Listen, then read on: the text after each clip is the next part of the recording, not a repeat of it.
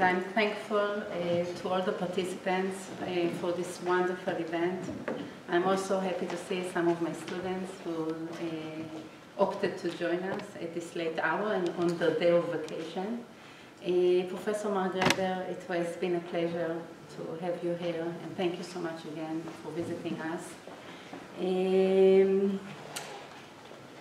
We are after the 2022 elections in Israel, and we are witnessing the formation of a hardcore right-wing coalition.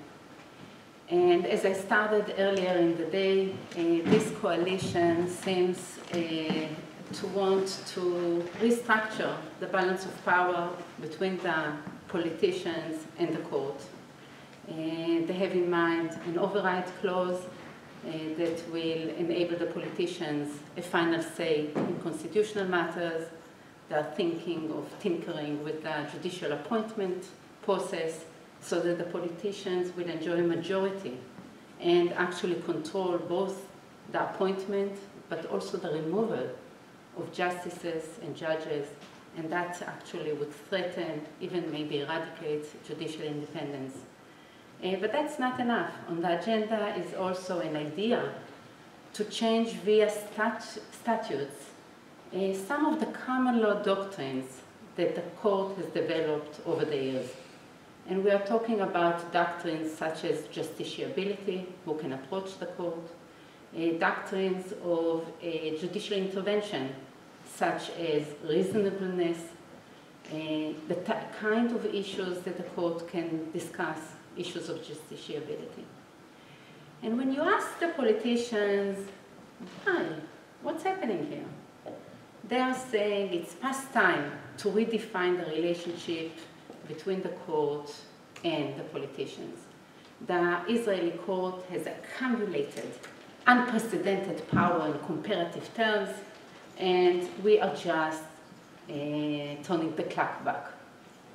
And on the other hand, you hear other voices suggesting that there's nothing unique about the Israeli Supreme Court. You know, we are not in the Middle Ages. Judicial review can be found all over the world. And actually, in a weak separation of powers structure, such as Israel's, we need a strong court to protect minority rights, to protect individual rights.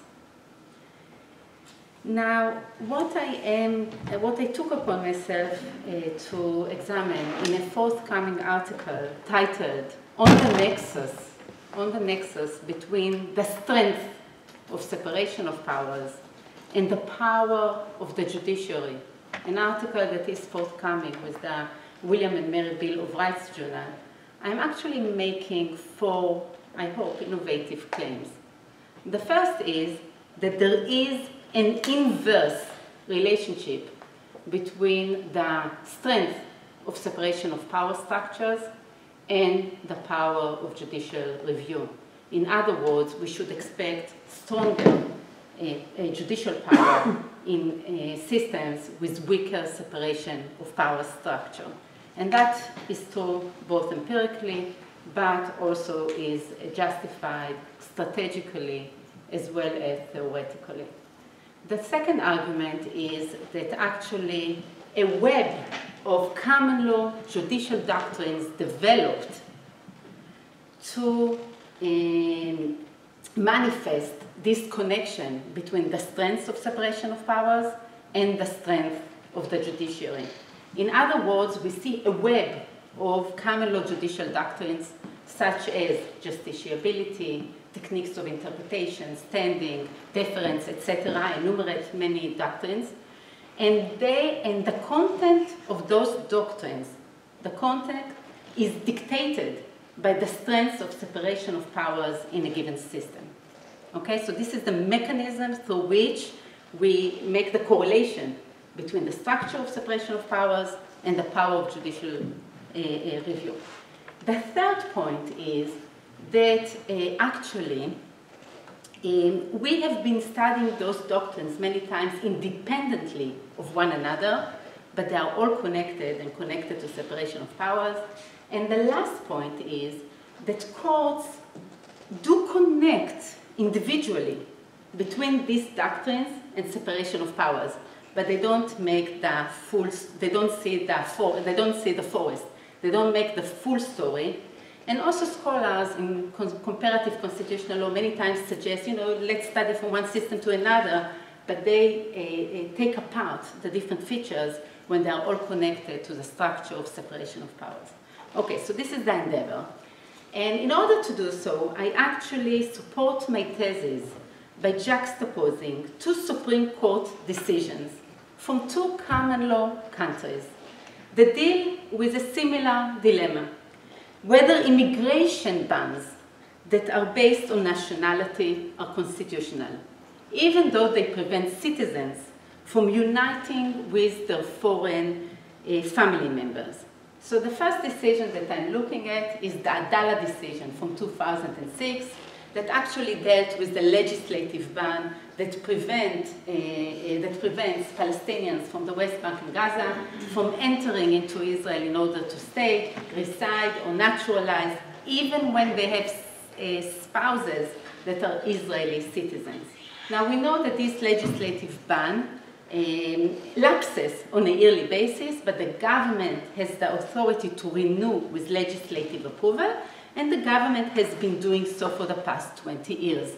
And currently, there is a petition, there are a few petitions against the statute in front of the Israeli Supreme Court, so this is very much a live topic, and Israel has been denounced by many international organizations for being for holding an apartheid regime because of this legislative ban. So this is the first decision that I'm looking at, Adala. The second decision that I'm looking at is actually the Supreme Court decision of the Trump travel ban. Trump actually prevented foreigners from 8 primarily Muslim countries from entering the US. This travel ban was also the government was supposed to look at it at a 180 days interval. The policy continued as long as Trump was in office. Eventually, when President Biden entered office on his first day, he abolishes the ban. He argues this is xenophobic, this is a manifestation of animosity based on religion. Okay, so we have two common law systems, bans based on nationality, and both countries do not have an explicit constitutional right to family unification. Nonetheless, when the two Supreme Court decisions decide to actually look at the matter, they argue that we should do so because of the interest of our citizens to unite with their family members. Now, both countries do study each other's arrangements with regard to immigration, with regard to security matters, and what is interesting is that both countries, the courts of both countries decided to deny remedies, to reject the petitions, but in the shadow of the proceedings in both countries, the political branches did mitigate their policies. So I have a very nice case study in which a similar dilemma, similar result, but the reasoning is totally different in the two cases. And I break it apart and I show how separation of powers considerations play out and actually justify similar results, but through totally different opposing doctrines, okay? So actually when you look at the US, with its strong separation of powers structure, right? So the US, just to remind everyone, right? So we have a presidential system, right? An independently elected president that is not dependent on parliament to rule. We have a bicameral system, a two-house legislative structure, elected independently, etc.